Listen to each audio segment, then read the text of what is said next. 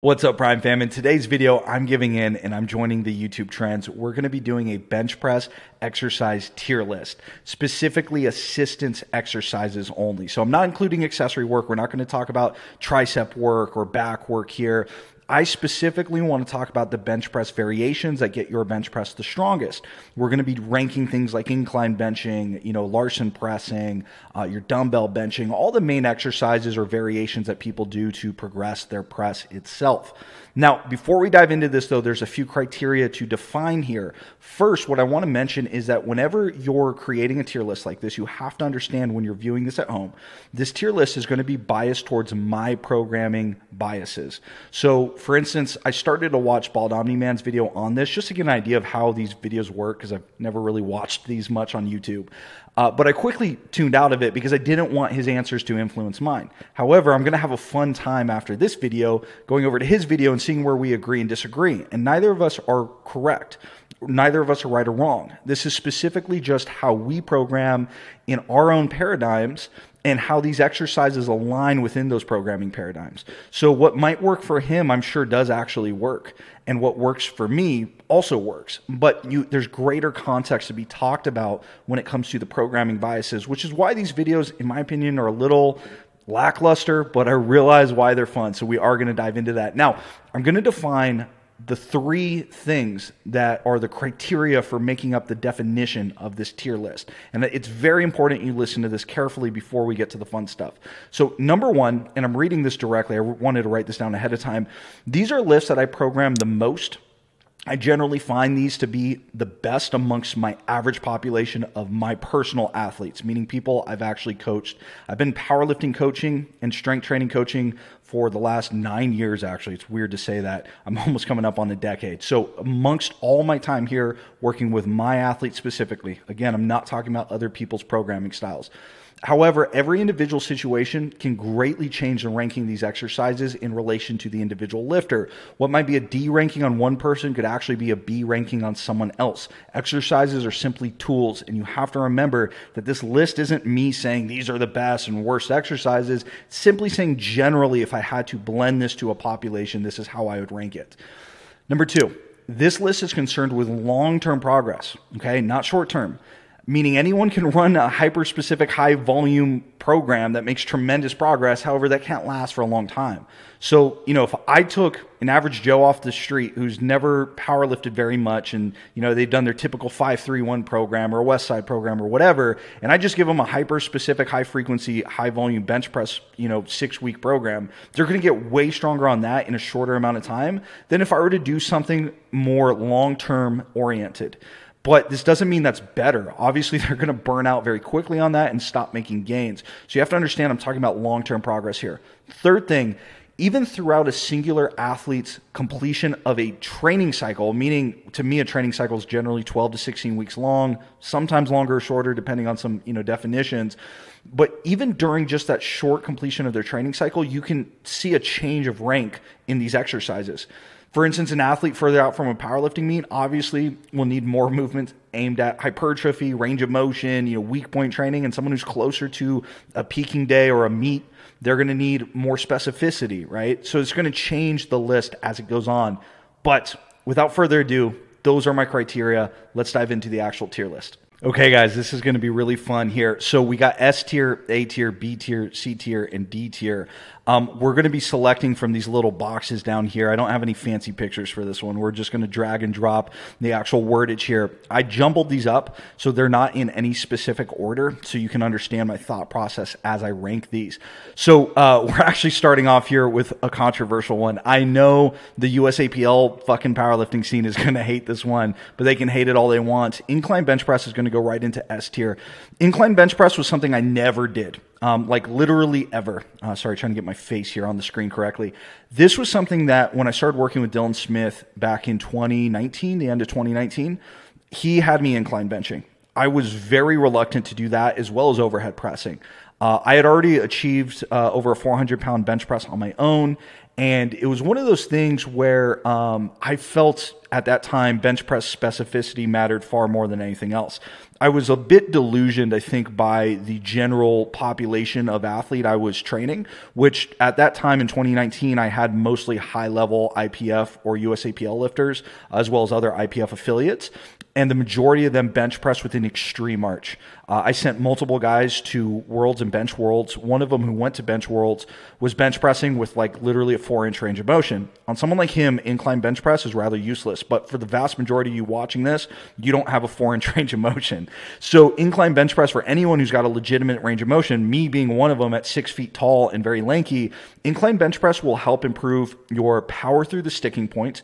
You will be able to exert more force without dying out in the sticking point. It teaches better leg drive, which I know you're probably saying, how the hell does incline bench teach good leg drive? Trust me, if you've never tried this, use a 30-degree seat height, or seat angle, and drive the fuck out of it with your legs after a solid pause. Come in with a soft touch. Even if you're a sink bencher, use a soft touch. You're going to get an increase in leg drive like crazy in your competition bench. The sticking point's going to be like just you blowing through it, man. You're going to be able to fight through it. I actually did a meet right after working with Dylan and doing all the incline work, and I had a grinder bench press where I got stuck halfway up because I misgrooved it, and the only reason I was able to finish that was all the incline work. And then it also works your your pec minor and your triceps and your serratus anterior in the synergy of protraction to really help with lockout strength. I can go in depth in other videos, but just kind of take my word at this. Incline is definitely an S tier. It is something I literally use with all my clients. I don't have a single client under me that I don't use this at some point. Some clients I use it more for, but everyone at some point is getting some incline bench love. Moving on, OHP variance. Now, OHP is really good, but it starts to drop off as a lifter gets more advanced for some lifters. So I'm going to put OHP in the A tier. Now, I think OHP also, like incline, gets a little bit of hate. The problem with OHP is it doesn't have direct carryover. Neither does, well, actually incline does have direct carryover, but once you get through your first few blocks of incline, it will carry over more in a secondary fashion, and OHP is pretty much all secondary fashion carryover.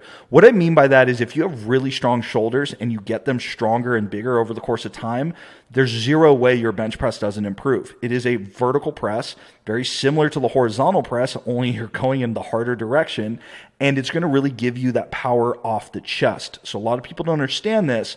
They think off the chest is all about doing close grip work or, explosive work or whatever, but your shoulders actually hugely matter when you press off the chest, as well as when you stick the overhead press lockout correctly. It's going to help with your lockout strength because, again, you're going to train that upward rotation of the scapula, get some serratus anterior in there, some shoulder and trap elevation in there. You're going to get a lot of benefit. So OHP is actually A tier, but as you progress through your training career, it becomes a little less important. Incline I use a little bit more, or I would say a moderate bit more, but OHP is always a staple in there, and you never want to stop doing some kind of dumbbell overhead press or barbell overhead press. You need to always continuously have that, which is why I think it's an A tier. Now, overload work. You guys who are West Side fans are not going to like this. I'm putting this in D. This is something I've tried using many times. It sounds so fun to me. I've tried using the slingshot, tried doing reverse bands, tried doing all sorts of things, chains, like you name it. I never like overload work. It just doesn't seem to work. What's funny is actually I think one of the best things you can do for your raw squat, I've seen a lot of guys progress it, is doing wrapped squats. There's something about doing wrapped squats that makes your back so fucking strong at like holding that position that it has a ton of carryover to your raw squat, at least doing that once or twice, like really learning to use wraps, which is basically an overload for the squat. Bench press, just not the same. Overload work is going to be D for me. Now, again, if you get someone who's biased towards programming very differently than me, if they're using a West Side methodology or a some kind of conjugation, they may have more success with that overload style, but I've just never found it to work, and I really wanted it to. This next one also going to be a D tier, unfortunately. Grip rotation.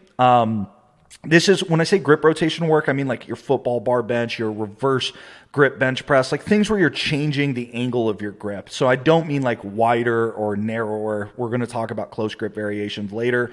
This is just D tier to me, and I think it's pretty obvious why. This is so non-specific, even though I am kind of anti like USAPL elitist, like you got to always bench press 5 times a week kind of mentality. I also don't go way over to the other spectrum. I just think football bar benching, for instance, it requires so much damn wrist stability when you go heavy that it's just not going to have much carryover. Doesn't mean I never use it. I have given both of these exercises out to people. I want to be clear here. Just because it's D tier doesn't mean I never use this stuff. In fact, I recently used some football work for one of my guys, and about a year ago, I was doing a lot of overload work with one client.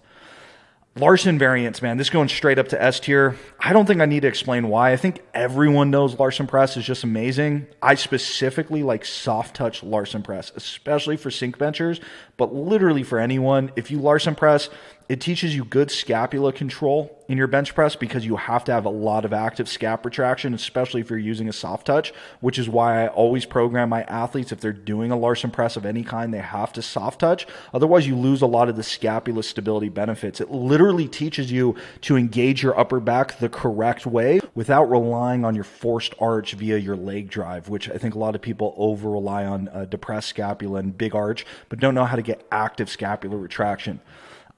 Moving on now. Wow, another S tier here, dumbbell bench. This one, I know, again, I think people would put this maybe in A or B. To me, I know my bench press, and I think anyone with long arms got the most results my first like 6-7 years of powerlifting from dumbbell benching. I've done up to like 160 pound dumbbells for paused reps, I think pause 4, and I've done 6 reps with the 150s and 155 somewhere around that too.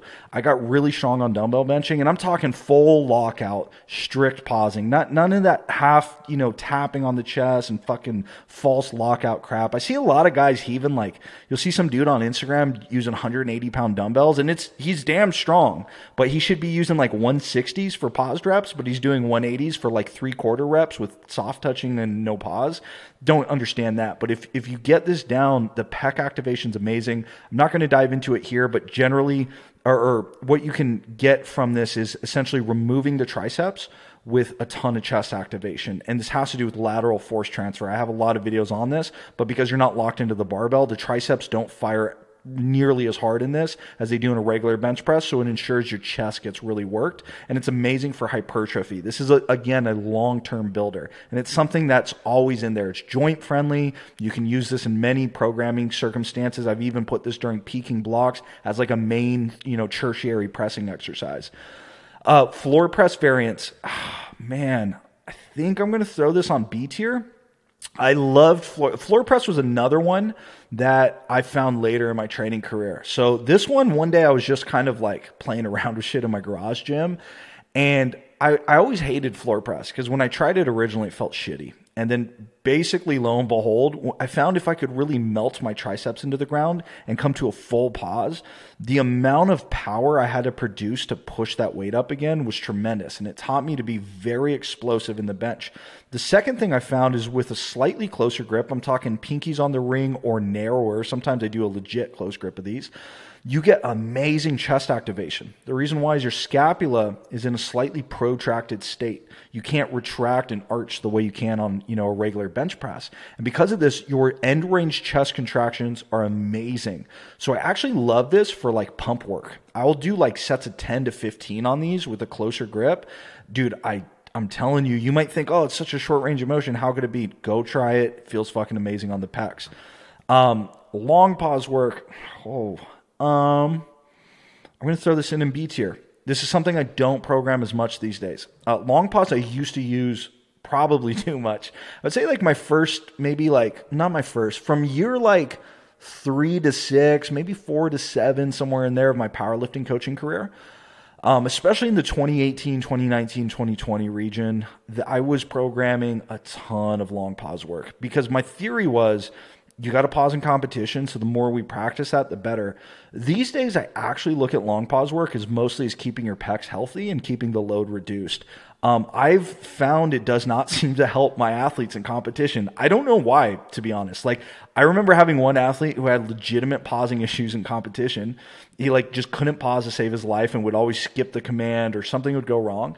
And so I had him practice long audible pauses, and just sure enough on meet day, it didn't seem to fix it.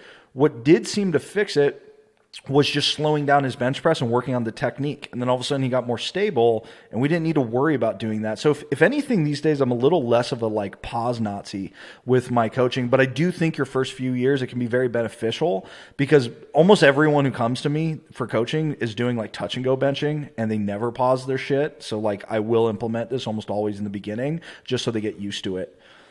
Close grip variance is going A tier, almost S tier. If I could put this fucker in the middle, I would. The reason it's not S tier is because it's not a staple all the time. But at some point during the training cycle, I'm going to throw in close grip work. And I like it a ton on just your regular bench press or close grip Larsen. Those are my two favorite. It increases your range of motion.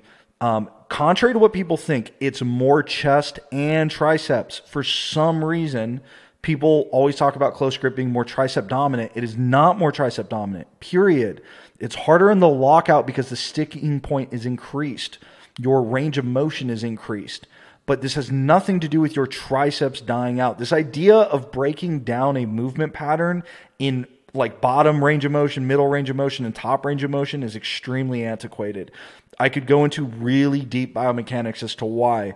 Your triceps have more to do with lateral force transfer into the barbell bench press than they have to do with locking out. This is why you actually see wide grip benchers usually not struggle at lockout, but very close grip benchers do struggle at lockout. It has nothing to do with the triceps. Now, it is true the more you tuck your elbows past about 45 degrees, it will become more tricep dominant because of an extraneous moment arm displaced on the tricep joint. But this is because from a side view, a perpendicular view, you'll see the elbow leads the barbell, and this is going to cost your triceps some.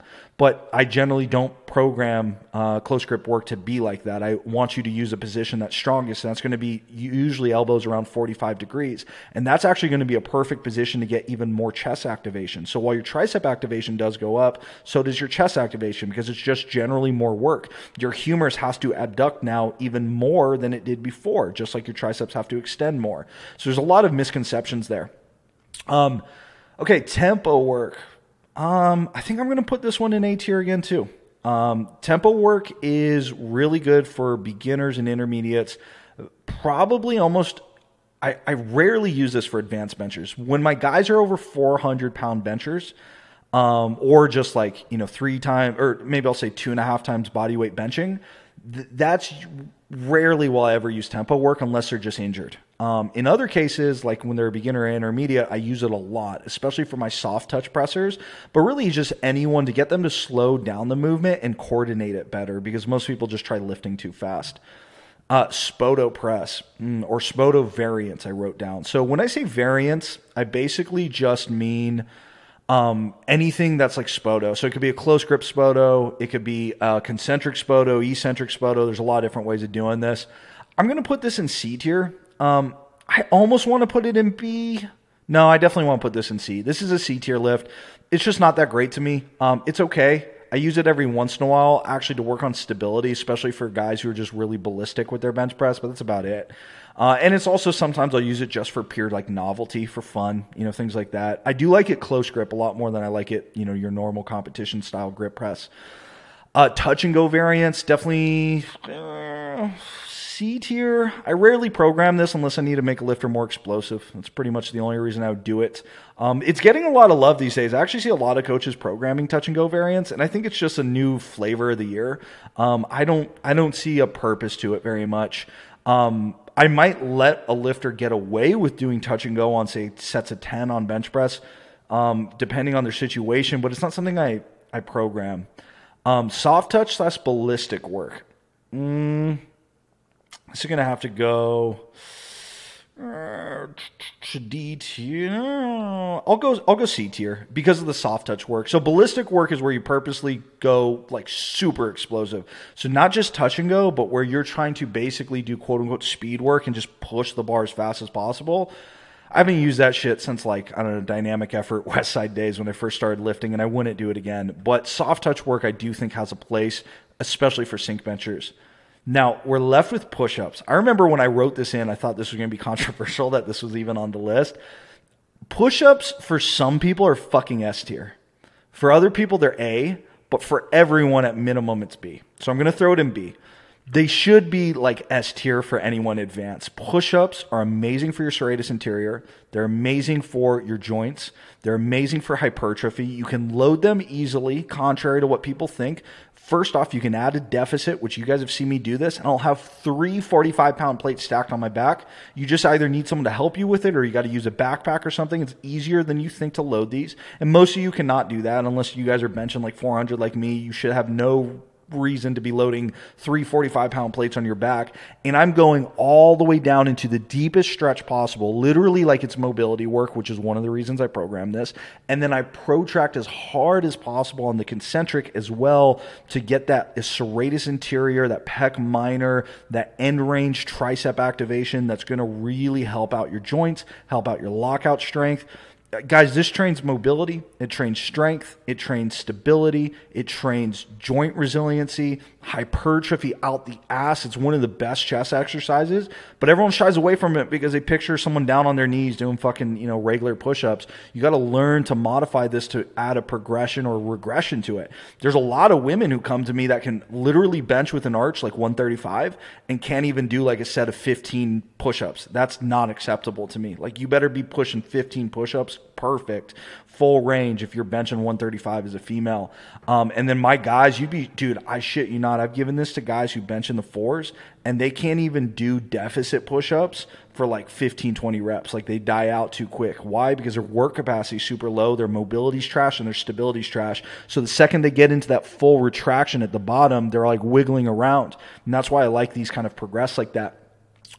That's my tier list, guys. These are the exercises that I just program kind of on a semi-regular basis, and I try to include a few that are, I don't know, hot takes as well. Like the overload work I don't really program, but I just need to think of other stuff on here. If I miss any exercises, feel free to let me know. This is my video. This is what I think. Again, remember, this is specific to my paradigms. It's not specific to you guys. So I wanted you to just kind of take this with a grain of salt. I don't love these videos because of that, but I wanted to make a fun one for you guys.